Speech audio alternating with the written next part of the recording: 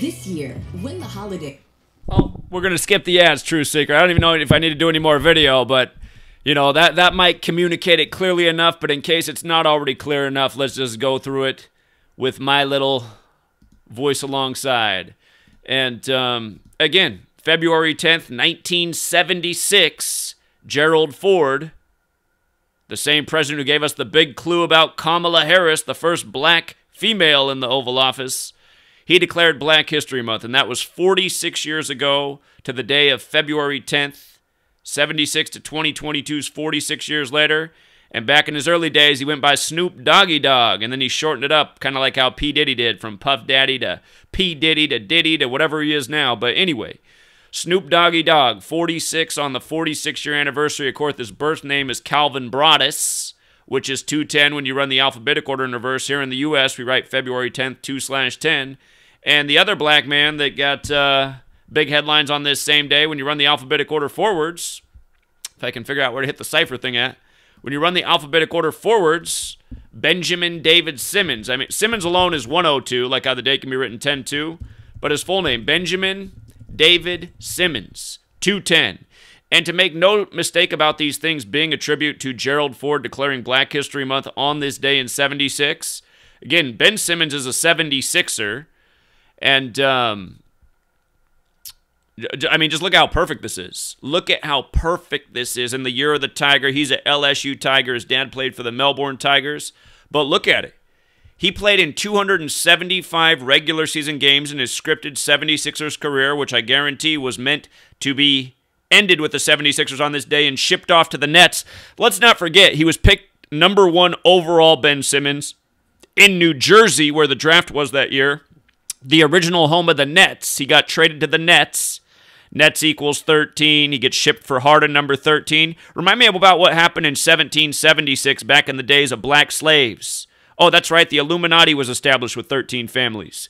But anyway, he played in 275 games, Ben Simmons. Philadelphia 76ers, 275. Gerald Rudolph Ford, that's President Ford, 275. He made it a federal thing. February 10th, 76, federal government, 275. And again, Ben Simmons is 25 years old, wearing the number 25, and this trade came 205 days after his birthday. Ford, 25, who changed his name to that when he was going to school in Michigan. You know, like the Detroit Ford Motor Company. Anyhow, Snoop Dogg, you know, he reportedly bought Death Row the day prior, February 9th, 112 days after his birthday, and Snoop Dogg's 112, like Super Bowl's 112, and Death Row was established on the 56th day of the year, and now with 56-year-old Dr. Dre, he's performing in Super Bowl 56, unless they're going to kick him out over this sexual assault charge from a Jane Doe. I mean, God, this stuff's so obvious. Jane Doe from 20 years ago. It's probably a harder rhyme than anything on the last 3 Snoop albums, but anyway. 46 years to the day, and, you know, Jane Doe has the gematria 54 like Jesuit order. They say it happened in May 2013, so that was well, it's coming up on the 9-year anniversary. Remember when you write out 9 as a word, it equals 42. But the only 2 months that have gematria 42 are February and May. And again, like we see here in the Steve Urkel episode, Family Matters, look how perfect this was. This was the 42nd episode where they got the N-word spray painted on the locker. It came out March 1st, the 60th day of the year, and it was titled Fight the Good Fight. Look at the N-word. With the alphabetic order, it's 60, 60th day of the year. With numerology, it's 42, 42nd episode. And with the reverse alphabetic order, it's 102. And you know what? There's one more cipher we got to hit. It's not up there. But the N-word's also got a 30 in it. And February 10th was 113 days after Snoop's birthday. That's the 30th prime number. You see how they did it? On 10/2. But again, February and May are the only months with 42 gematria in the base ciphers. You can go through every month. You know what? Here, let's do it. It'll only take a second. January, in case you doubt it, January, February, March. Make sure I spell them right. April, May, June, July, August, September, October, November, December. And I mean, just scan it. Here's all the months right here. You can see the only 42s, February and May.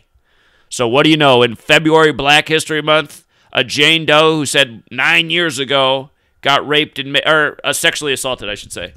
She didn't say she raped him, or he raped her, but just sexual assault. And again, 9 years ago.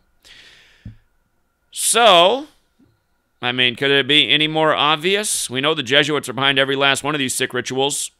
Something I want to point out about Snoop Dogg is on Google it says he's born in 1971, but it's highly unlikely he was born in 1971 since he has an album called Murder Was the Case that has his birthday on it, and the birth year is 1972.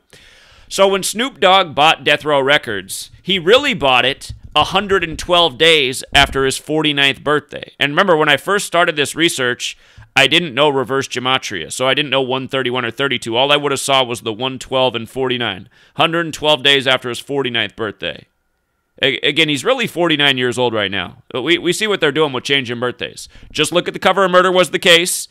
It's got his birthday right on it, 1972. Look at it today on Google. It'll say he's born in 1971. So here, let me just show you. And again, that's why you can't just have your information in the digital age, because stuff can just change. You need stuff that's printed. Somebody's out there like, but what about the Mandela effect? My Bernstein Bears books are different now. Okay, I'm not sure about the whole Mandela effect thing. I know that my Murder Was the Case album still has 1972 on it, you know? So anyway, Snoop Dogg, he gets, for the moment of glory he got in Black History Month, boom, right on the back of it, sexual assaults. And then his buddy Dave Chappelle, he's the hero of Yellow Springs, synced up with R. Kelly being sent to prison, who, again, Dave Chappelle made the Piss on You spoof of R. Kelly. Don't you get it? Yellow Springs, Piss on You? Or is it Yellow Stream? What's the name of the town again? Hold on, let me read the article. Is it Yellow Springs or Yellow Stream? I wrote the wrong thing in the headline. Okay, they can move forward with the plan in Yellow Springs. Okay, I gotta fix the title real quick so more people find this post. Yellow Springs.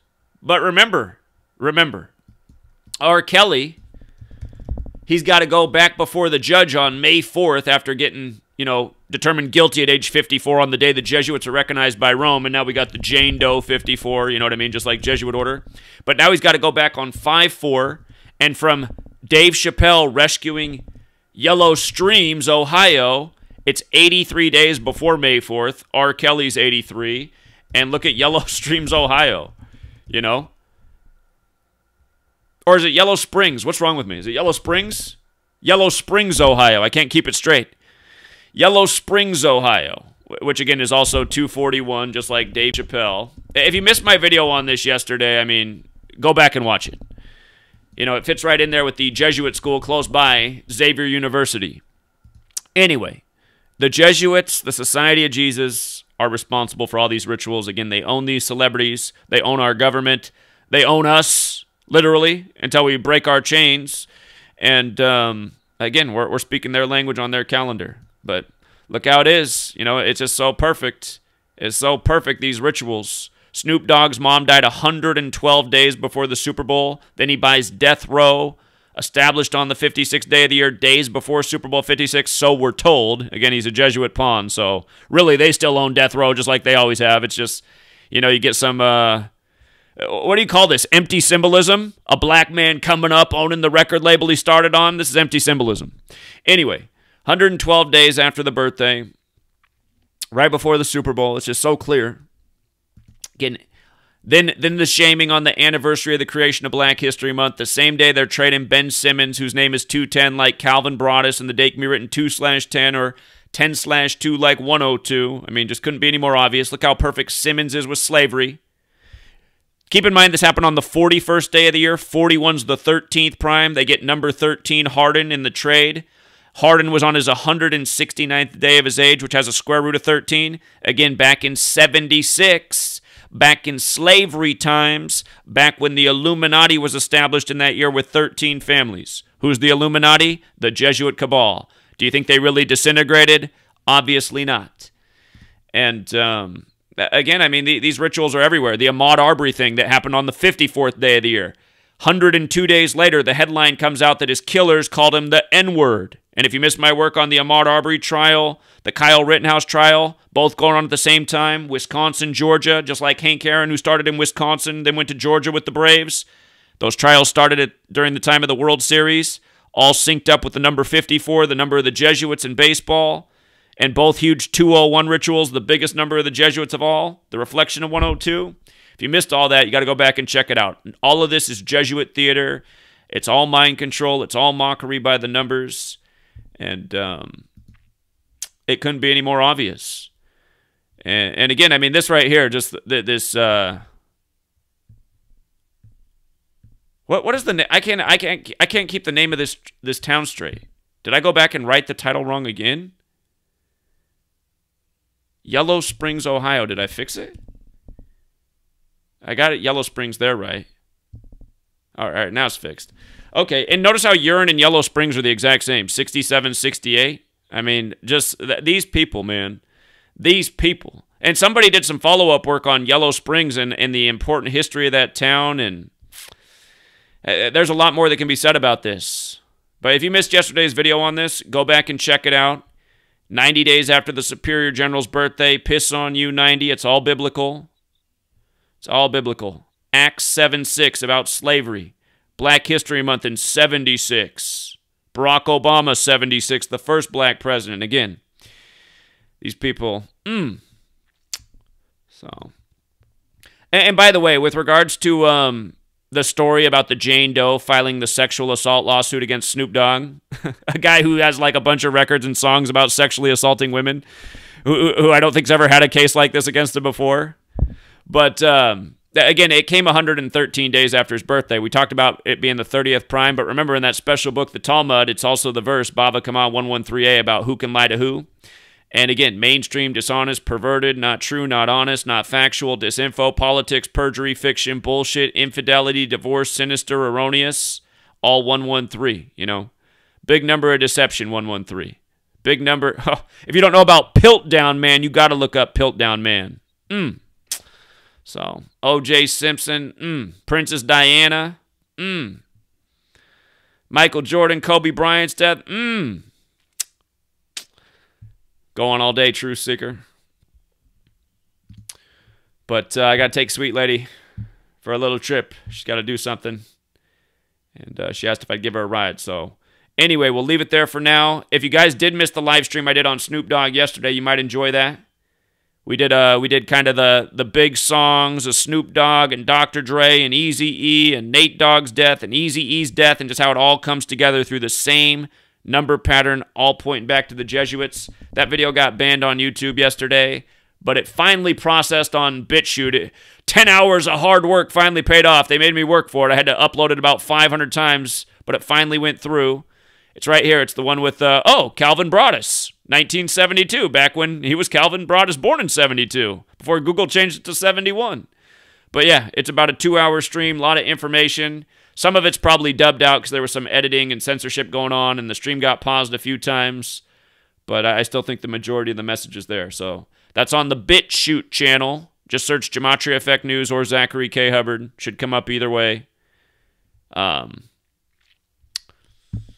know, I use my old photo on that one, the one that Sweet Lady took. Everyone accuses me of being in the Illuminati because of that photo. It's got the one-eye symbolism. No, it doesn't. I'm wearing sunglasses and half the thing's faded out. But Sweet Lady took that picture. She thought it was cool. I thought it looked pretty cool at the time. That's a younger face of mine. That picture's from 2012 or 13. So anyway, getting older. But yeah, we'll leave it there for now, True Seeker. Thanks for everyone who hits the like and the share. And until next time.